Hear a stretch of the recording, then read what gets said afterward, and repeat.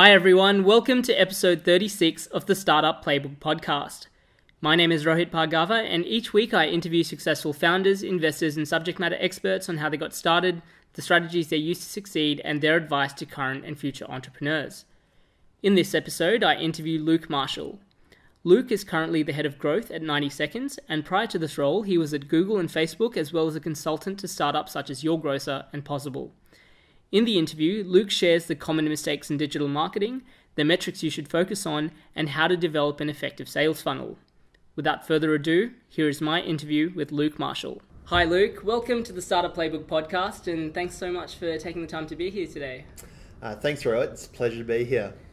So for those people that may not be familiar with you or your background story, can you share a little bit of what got you here today? Yeah, excellent. My name's Luke. I've worked in digital marketing for about over a decade.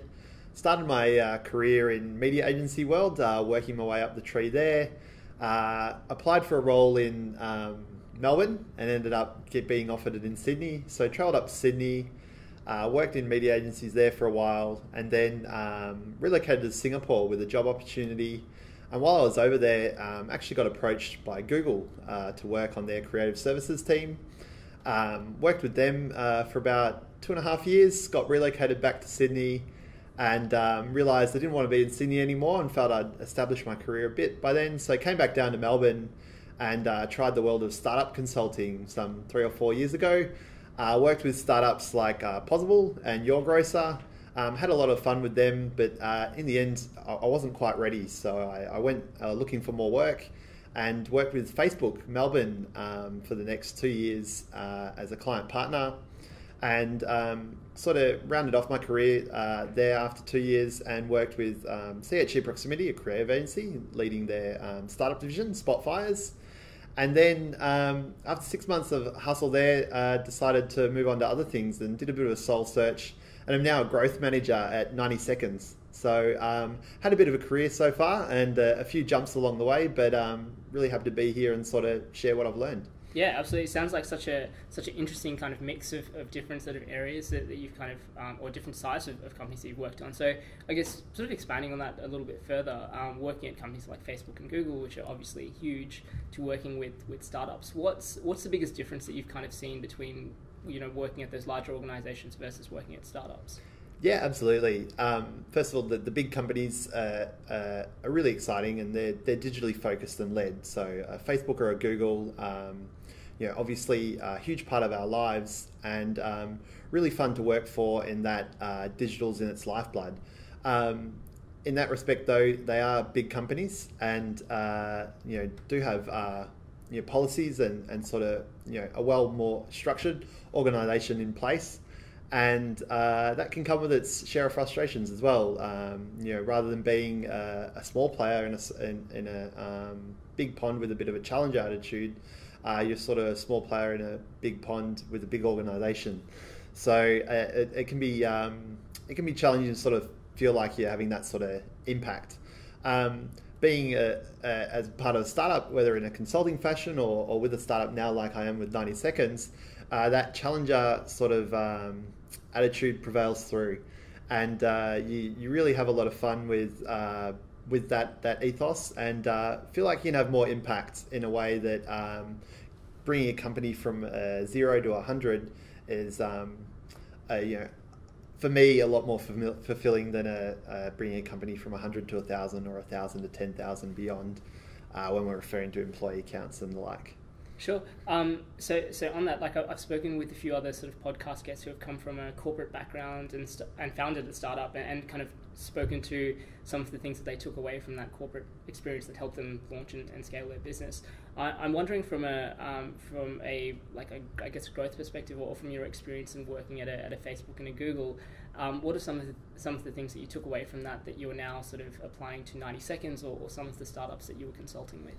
Yeah, great question. So I think working with a big organisation like that, it's really nice to automatically have a seat at the table with senior level stakeholders and clients you're speaking with. Say when you're representing Google, it's not hard to get a meeting with a marketing director or a brand manager or a key decision maker to have a conversation about their business. When it's flipped and you're the challenger looking to get meetings with those stakeholders, definitely a lot more heavy lifting to do. But having credentials like that helps, but also having that experience helps, so that when you do get those meetings, you have a level of pedigree that you can bring that helps navigate the conversation in a way that achieves mutually beneficial objectives for both. Sure. So, I mean, in terms of your specific roles that you've kind of played in the digital marketing space, what do you see as digital marketing being, first of all, and how can startups utilize that to grow their business? Yeah, digital has sort of been the core focus of my career over the last while, and I really think there's a lot of benefit in embracing digital and all it can achieve. With that in mind, though, digital's sort of at the heart of everything we do, and segmenting it or compartmentalizing it can be really tricky, because digital marketing is marketing. And so when I think about that from the needs of a startup, it's the case of starting with what the objective is instead of what the digital tactic is. And so say for a startup, the objective is to get more customers to use their product. Great, digital can help in that regard, but always ladder up to that objective rather than focusing on how many likes does my Facebook page, or is that even a metric I should be worrying about, or what do these Google Analytics numbers mean? Bringing it back to what you're trying to achieve will always help, and I think that's the key in sort of getting the most out of digital marketing in my experience. What are some of the common mistakes that you've seen people make in digital marketing with startups? Yeah, that's a great question too. And I've learned a few lessons along the way by making these mistakes as well. The concept of vanity metrics is one that tends to get people trapped, especially those new to the field, in that they're metrics that look shiny and can grow, but in terms of are they things that have business impact? Absolutely not. So, likes is a simple one. Instagram followers is another. But there's also some more sort of indirect metrics like dwell time, bounce rates. If you're not focusing on the lead, the conversion, and bringing them down the funnel, it can be fraught with sort of dangers and traps along the way. So my advice to startup founders who are sort of getting involved in the digital metrics, maybe focus on 2 or 3 that are core to what you're trying to do, instead of getting swallowed up, because there's measurements for measurements, which by that I mean you can measure just about anything, but there's only a small critical mass that actually have the most impact, or what you should be worrying about, especially at the start of your journey. Yeah, I mean, the number of startups that I've seen that have a Facebook, Instagram, Twitter, a Pinterest account, and aren't doing any of them effectively, and then don't see the results because they're kind of so overwhelmed by all of the different things, and obviously people are looking for different things and engage with content very differently across all of those platforms. Yeah, on that point, we actually had a saying at Facebook, which is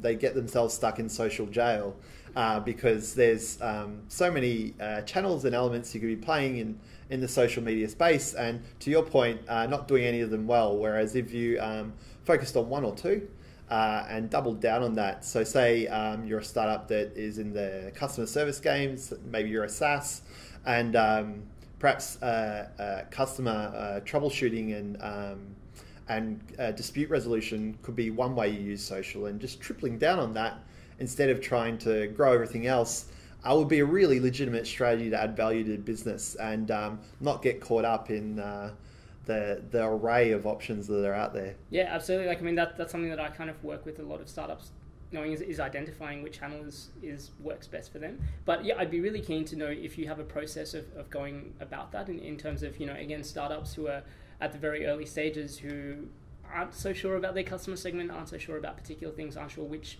channel or platform is right for them. Do you have a way of kind of identifying that, or a process that you follow? Yeah, the first thing I like to do with when I'm sitting down with startups and sort of going over their marketing strategy is do an audit of where they are currently, and they've got a website, hopefully, they've got a email capture mechanic, they've got their Google Analytics set up, and perhaps active in a few social channels, and then they've got their offline sort of acquisition happening as well. And then from that, sort of determine what's working well for them without any extra involvement. So they might find that organically they're getting 2 or 3 email subscribers a week, which is great for them that they can talk to and try and convert into a customer. So try and identify the veins of gold before they get started is the first thing. Second thing is sort of contesting the need for advertising. So unfortunately, it's perilously easy to get involved with Google AdWords or Facebook ads and waste a lot of money straight away. So my advice is, think about what the goal of advertising is before going down that path. So you've done your audit, you've sort of evaluated the need for advertising, and then the third sort of approach that I'd take is just laddering it up to the objectives. So what is the goal? Is it getting more customers? Is it driving awareness? Is it looking to convert leads online? Is it looking to convert leads offline? Because even those strategies that I just mentioned, all of them have a different approach. So if you don't have that in mind, look at it that way. And then another point I'd add is just around getting the house in order and what channels to add. So by that I mean, you might want to introduce advertising, you might want to introduce some PR, get a feel for all the channels that are available to them, and test a few. And once you've tested a few, find out which ones are getting the most traction, and then doubling and tripling down on those. So say you've got PR, blogs, advertising, PPC, social media. Don't try and do them all at once. You don't have the resources to do it. Large organizations don't even have the resources to do it all, so let alone a startup. And then doubling down on the ones that are working. And the best way you sort of do that, and from the startup founders that seem to really get it, is getting really comfortable with the data, immersing yourself in that world, and identifying what conversion metrics work for you. Sure. So I guess diving a little bit deeper into, like, say, Facebook ads, for example, how does a startup know if, for example, Facebook just isn't the right channel for them, or the content or the ads that they're putting out just aren't effective enough to convert people? Yeah, it's a great question. And I guess the ubiquitous nature of Facebook, sort of lends itself to people assuming that's right for them. And I'd say for most people most startups looking to get involved in advertising with Facebook, there's definitely a way they can make it work for you. Like in Australia alone, they're reaching 15 million people at last count. It's 75% of Australia. Can you afford not to talk to that audience? Even if you are B2B, even if you are niche, I'd argue not, unless there's normally exceptions to the rule. But then what the people I talk to, they throw a bit of budget up there, and it doesn't work. And so identifying why it's not working needs a little more digging. And so a few things I'll talk to sort of emphasize how a Facebook strategy could work. One is sort of identifying what your goal is. So again, getting customers, raising awareness, whatever that is. The second is acknowledging the environment you're in when you're advertising on Facebook. It's different to a Google search where someone's at the point of discovery. It's you're interrupting their flow of news. And so with that mindset in mind, how can you add value to their experience in a way that resonates with the user you're interrupting? And if you shift your mindset like that, instead of saying, click and buy our product now, someone who's viewing on a mobile device, which is the majority of Facebook users, isn't going to click and purchase a SaaS solution right off the bat. But maybe, just maybe, they might be interested in a white paper, setting up some time to consult later, a piece of collateral that you could share with them over email, or some sort of other value add that doesn't interrupt their experience as much, because then you can talk to them later. So and there's different tactics you can do to sort of execute Facebook ads in that way, but changing the mindset with the approach and looking at it as the start of a conversation, the start of the way you can add value to the experience, rather than looking to close, which doesn't work as well. You can still get click to buy and click to purchase, but generally that comes up with remarketing and other advanced tactics, and usually happens off-site, not within the Facebook environment itself. Yeah, absolutely. One of the most common mistakes that I see a lot of startup founders make is as soon as they jump on social media, they will just post content about their products and where you can buy it and how amazing that product is, without offering, as you said, any sort of value to their customers as well, which, again, gives no incentive for them to engage. Yeah, if you're a startup listening, think about how you can help the customer, instead of making it about me. Even while I enunciate that, it's, one sounds better than the other, because no one wants to hear about a business talking about themselves. Instead, how can you make the person who you're interrupting's life awesome, even a little bit more awesome, and that'll go a long way to building trust. Sure. So I guess one of the things that you kind of mentioned earlier as well was developing an effective funnel in terms of converting people off the different digital marketing channels that you're executing off. What does an effective funnel look like for you? Yeah, great question. So I guess an effective funnel is fairly single-minded in its objective. So relating it to a startup, and let's use the SaaS example. We're looking to sign up a customer to our SaaS solution. It'd start with that objective in mind, and then map out the touch points in which they can be communicated with. So are they visiting your site organically? Are they coming in cold via an ad? Have you plotted out any other ways they could get there, via an inquiry, via an affiliate, via a referral link, Twitter? Who knows? There's many touch points how you can get people into the funnel for that first contact, and then communicating down the funnel with the user in the way that acknowledges where they've come from. So if they're coming in cold and aren't aware of your product, acknowledge it, educate them a little, try and add some value to the experience, and try and capture a bit of information like their email address, or give them a piece of collateral to then acquire that email address.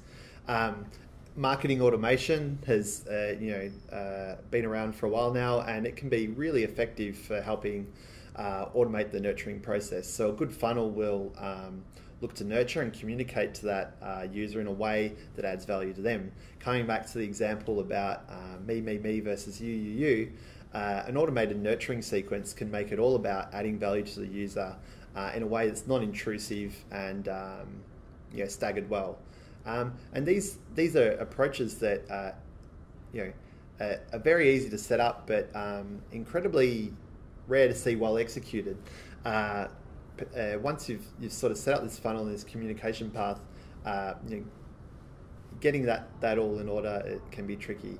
And then say this person's come in via a cold traffic or a warm referral, and you've got their email address and you've nurtured them, you've vetted the lead coming through. So SaaS, do they have the budget for a SaaS? Are they in the market for something that you're offering? Are they up for a chat? If it's a sales direct solution, and then plotting that out and getting it down there into that purchase phase of the funnel is key. Now, there is a huge array of tools that can measure this. The best funnels don't get too caught up in the minutiae. There's things you can do like A/B testing and other sort of tactics to optimize things, but just getting those bare essentials in right. So how many leads are coming in, where are they coming from, how are we nurturing them, and then what's the percentage rate of conversion based on those leads coming in. And startup founders that I speak with generally want the benchmarks. What's a good conversion rate? What's a good click to buy ratio? And as long as a few percentage points at each point along the funnel, there's no need to stress about it too much. Obviously, If it's less than 1%, a sort of conversion for people visiting a page, there's probably something wrong with your copy or design. But plotting the numbers and doing a rough draft of the funnel can really help you. Yeah. You mentioned marketing automation. Are there any tools that you yourself use or you recommend to different startups to use? Yeah. Obviously, steer away from the enterprise style solutions. Chances are, unless you've got a massive list, you don't need Infusionsoft just yet or a Salesforce. Some of the names that I've sort of come along that are sort of effective tools that are relatively cost effective as well. Drip, Customer.io, and HubSpot actually has a free tool as well that lets you kick off the sales process and then obviously escalates in price as you go through marketing. With the amount of options out there, it can be easy to get overwhelmed. My advice is sort of, research one or two or three, but then research one or two or three, and then pick one and run with it. You're never going to have the perfect solution with out-of-the-box software. Find one that works and does the majority of what you need and move on. You don't want to get stuck in analysis paralysis or constantly looking for the perfect solution when it doesn't exist, or you're wasting time trying to find it. Again, I think a little bit earlier you kind of mentioned if things aren't converting effectively, perhaps there's an issue around copy and content. So I mean, content specifically with some of the things that you're doing now, I'd be really interested to see what sort of copy or content you see working effectively through the different layers of the funnel. Yeah, great. I'll try and be specific with the nature of the question. Obviously, it varies based on B2C, B2B, what you're trying to do. So let's say, coming back to the SaaS example, how we'd sort of track it through the funnel from a conversion process. So say we're dealing with a bullseye customer. They're a founder. They're 30 odd in the market for a CRM, and your CRM happens to do exactly what they need. They haven't heard of you, so they're browsing through their Facebook feed, and a good way of sort of priming that target might be a bit of copy around a pain point. So solving a burning pain or identifying a burning pain that this target experiences. So with the example I just gave, it might be something like having trouble tracking all your leads and conversations. Download this 5-step guide to how to manage your conversations more effectively. And now that's not a hard sell. It's adding value to your target customer, and it's not trying to go from zero to hero in one hit. So moving it down the funnel, let's say that the bullseye customer downloads this piece of collateral, finds it useful, might saves the article, but then disappears after a while, and you're not talking to them. The next step of the funnel would be either a remarketing play with the email address you've captured, prompting them for more information, or it might be nurturing them down the email funnel, asking them something like, we realized you downloaded our 5-page guide. Are you interested in learning more about how you could talk to your contacts? And then you might get a yay or nay, keeping in mind this is an exact science, and set up a further conversation with the lead to sort of take them down the sales funnel. And then it might be that they don't convert right away. It might be that they need 3 or 5 articles or even more to get familiar with the tool and what it can do, and you're just nudging them towards the sale each time by adding value to what they're trying to do. And then making them an offer at the end, either with something like scarcity. So at this time we've got a price that is a limited time, or we've got a webinar with only 20 spots and that's it. Some sort of element there to sort of help nudge them along and get some urgency in the process. And then that's a pretty good basic funnel in terms of getting someone from cold to lead. And as long as you're approaching copy and design in a way that acknowledges the environment you're in and focuses on adding value, you're generally doing a lot better than some of the other companies or startups out there that make it about me. So again, in terms of content, I've seen video be a really effective sort of piece of content that you sort of can push out through Facebook ads, through all of the different channels, and obviously with some of the work that you do with 90 Seconds, I'd be keen to see what your thoughts are on how startups can use video effectively to help leverage some of the marketing that they're doing. Yeah, absolutely. Video. From my days at YouTube, we used to harp on about the power of sight, sound, and motion. Only that's not a new concept. TV's been around for 50 years, and it's a really exciting channel for conveying a lot of information in a condensed sort of format. Video isn't a strategy on its own. It's something that ladders up to what you can do with your digital marketing or even other marketing efforts. So effective video adds value to the experience. It's short, it's punchy, and generally gets a point across that you couldn't convey with just copy or with copy and an image. So it's a great value add and something that helps earlier up in the funnel rather than later in the stage when you're asking them to click or asking them to purchase. So video can be used for many things. One might be just educating someone on the benefits of the platform right away. And I mentioned short before, but say they're further down the funnel, video can be used in either a recorded webinar or something like that.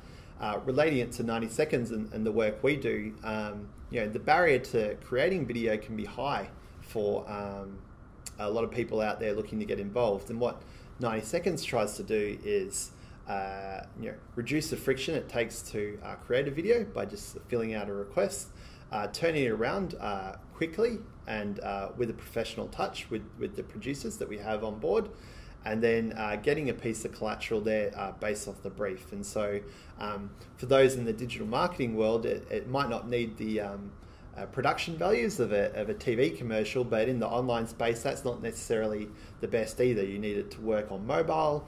If you're on Facebook, it helps to have subtitles and little nuances like that can create more value for their marketing efforts.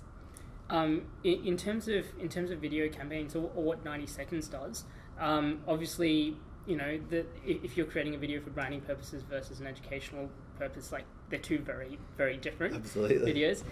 So how involved does 90 Seconds get in terms of creating the scripts and the concept of the video? What does that process look like? Yeah, great question. So 90 Seconds as a platform is quite flexible in that it meets the needs of the person or client requesting the video. So some customers and clients like to set and forget. So they don't know much about video.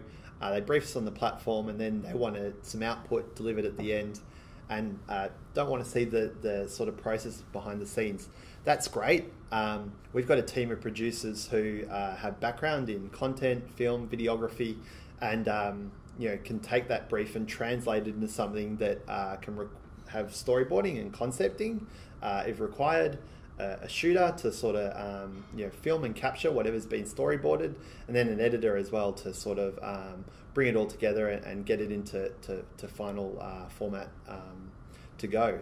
So to answer the question, we sort of work with all sorts of clients and work in a way that is flexible. So other clients, on the other hand, love to be hands-on and want to be involved in the creation and the process. They might even have a storyboard ready to go. That's cool. We sort of pick it up and run with it and turn it into a video for them in a way that's commensurate with their needs. Fantastic. So for anyone that's looking for video or wants to kind of find out more about 90 Seconds, what's the best way for them to do that? Yeah, absolutely. Look me up on LinkedIn. So Luke Marshall on LinkedIn is a great start if you're Melbourne based, or if you're a creator who is interested in getting more work. going to 90seconds.com.au is a great way to sign up and get used to the platform. And lastly, if you're a client or customer that is looking for a video project and wants to brief via the platform, then simply just go to 90seconds.com.au and request a quote that way. Perfect. I'll make sure those links are in the show notes. Look, just finally as well, for any sort of startup, you kind of touched on so much knowledge in terms of digital marketing during the last kind of half hour, but for any sort of startup that's looking to further kind of enhance their knowledge of the space, do you have any sort of tools, resources, or things like that you would recommend from your experience? Yeah, absolutely. First of all, don't stress. There's a lot of information out there and it can be overwhelming for someone that's new to the world. Picking one or two resources and sort of sticking to them can be super helpful because otherwise you'll just be overwhelmed. And with that in mind, I'll just share two resources that I think are really good. Neil Patel is a very advanced digital marketer who does a lot. And you see him a lot online. He's actually got a series of getting your digital MBA guides that give you introductions to digital marketing that I think are really well written. And then if you're a startup, there's the book Traction as well that I'm sure has been recommended before as well. Is a great read and helps sort of ladder up to that strategy and rather than getting stuck in tactical hell where there's all sorts of things you can try and do. Fantastic. Luke, thanks once again for your time and for sharing your insights and experience today. Thanks for having me. Pleasure to be involved. Thank you. Thanks for listening to episode 36 of the Startup Playbook Podcast. You can find the show notes of my interview with Luke, along with a curated list of tools and resources for startup founders at startupplaybook.co. As always, you can join the conversation through our Twitter account. The handle is @PlaybookStartup. In the next episode, I interview Gavin Appel. Gavin has over 20 years of experience in the startup, corporate, and venture capital industries. He was previously a venture partner at SquarePeg Capital, one of the leading VC firms in Australia, counting companies such as Uber, Fiverr, Stripe, and Canva in its portfolio. Gavin is now the co-founder of OneStack, which partners with scale-stage companies to help them grow their business. In the interview, Gavin shares what startups should look for in investors, the key criteria to scale effectively, the importance of hiring the right talent, and when to start fundraising. Don't forget to subscribe to stay up to date with our latest episodes. Thank you for listening, and I'll see you at episode 37 next week.